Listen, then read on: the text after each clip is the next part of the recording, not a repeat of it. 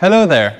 Do you need to create a hyperlink while working with Microsoft Excel 2007 in a Windows 7-based PC? Here's how you can do it. Select the cell which contains the content you want to create a hyperlink with.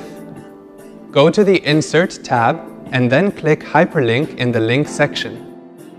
The default option in the Insert Hyperlink window is to create a hyperlink to an existing file or web page. You can either navigate to the file or web page, or you can type the address of the file or web page directly into the address field and then click OK.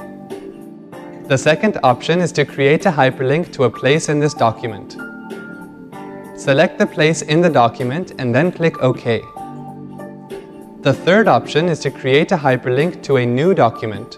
Specify the name and location of the new document and click OK.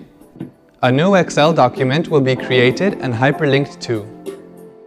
The final option is to create a hyperlink to an email address.